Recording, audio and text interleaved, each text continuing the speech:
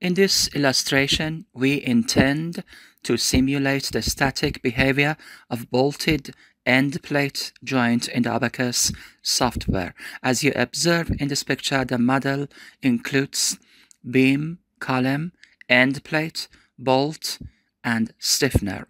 In this example, a vertical loading is applied to the top of the column, and this vertical loading is applied to the column statically.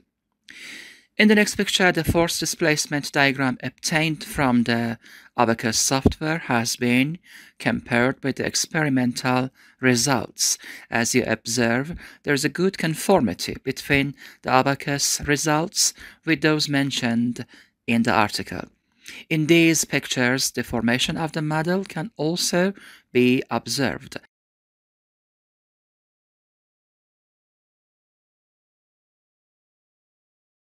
Actually, we intend to simulate this article in the Abaqus software. The article is entitled An Experimental Study of Static and Dynamic Behavior of Bolted End Plate Joints of Steel.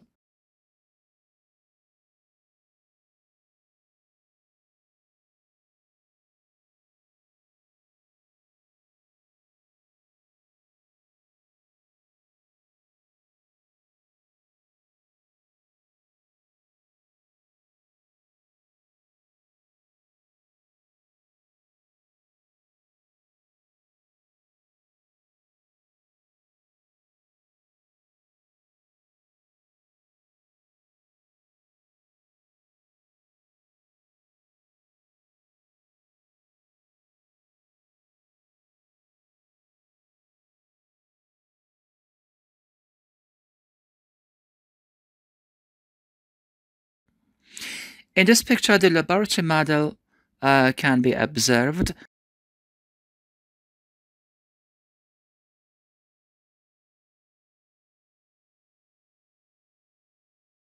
And in this picture, the force displacement diagram of the column has been drawn.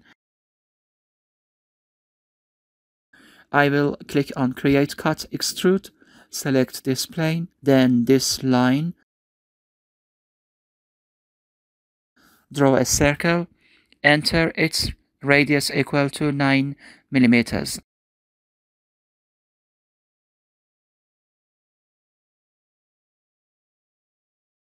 The distance between the center of circle and this line is equal to 30 millimeters. The distance between the center of circle and this line is equal to 60 millimeters.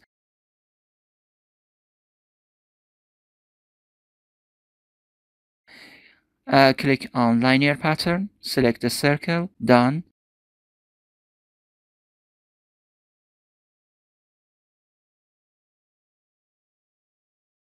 Enter spacing equal to 100 millimeters and OK. Again, I will click on linear pattern, select these two circles, done. Here enter spacing equal to 70 millimeters, click on flip and OK.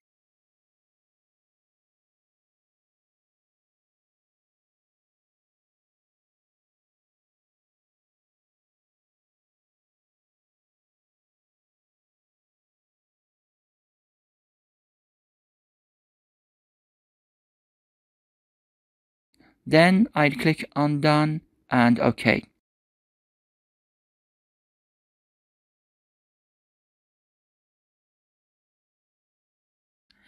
In the next step, I'll enter a geometric shape of end plate into the assembly section. First, select this point and then this one and OK. I will click on linear pattern, select end plate.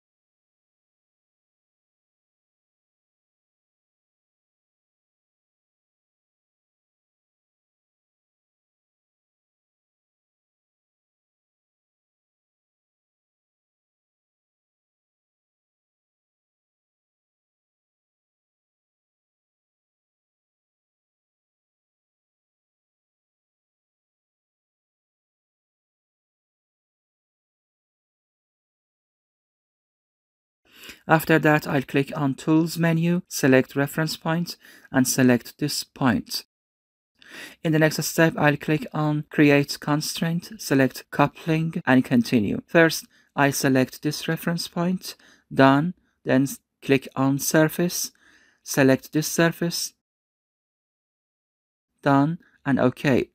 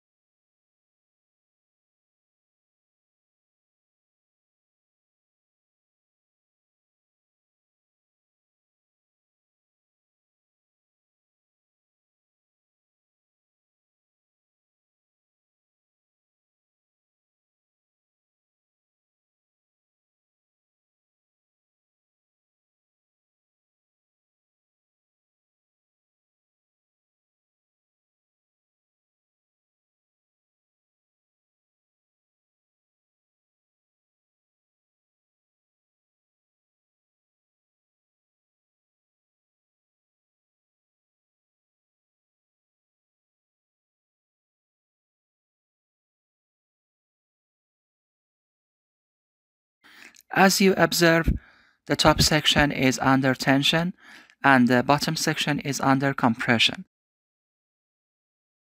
This can be clearly observed in this animation.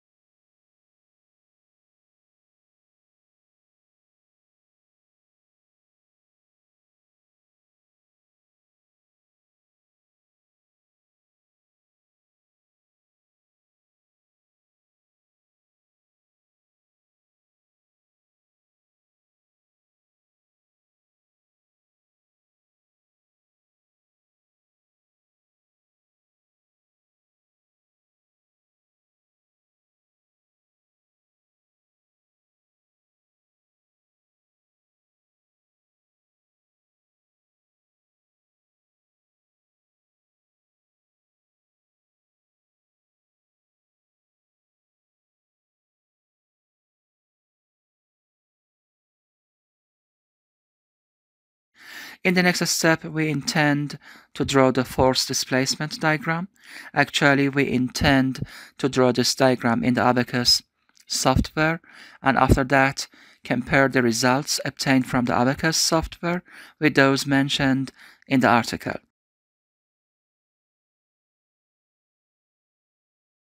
I will click on Create XY Data, then select ODB Field Output and Continue. Here I'll select Unique Nodal. First, I'll select Reaction Force directed at Y, and after that, Displacement directed at Y.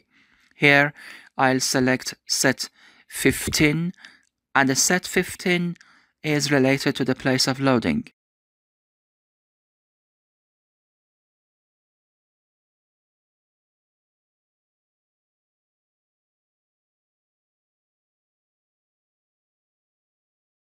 I will click on Create XY Data, select Operate on XY Data, and Continue. Here I'll select Combine first, select U2, and then RF2, and click on Save As. Here you can observe the force displacement diagram. I will transfer that to the Excel software.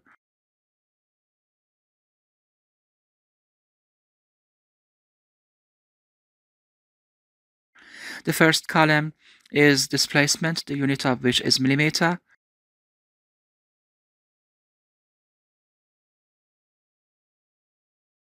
The second column is force, the unit of which is Newton.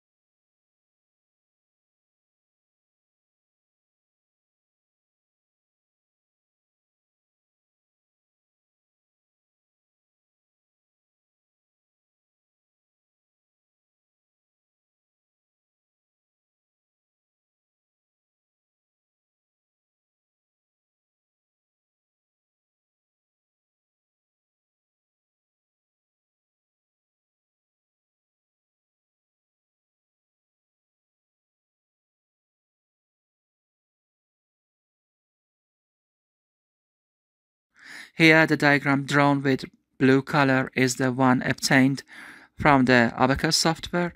As you observe, the results obtained from the Abaqus software are very close to those results mentioned in the article, indicating that this question has been properly simulated in the Abaqus software.